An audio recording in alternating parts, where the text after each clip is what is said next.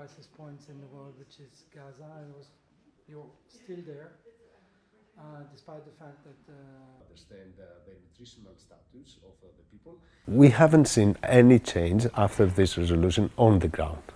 We haven't seen any impact in the people's lives there every day. We haven't seen any impact in our ways of delivering the humanitarian aid. The situation remains the same. Our asks remain the same. And these are the sustained, immediate ceasefire. We want to stop being attacked in our medical facilities. We want to stop being attacked with our medical staff. We have to protect the people that they provide the medical health care in the Gazan population.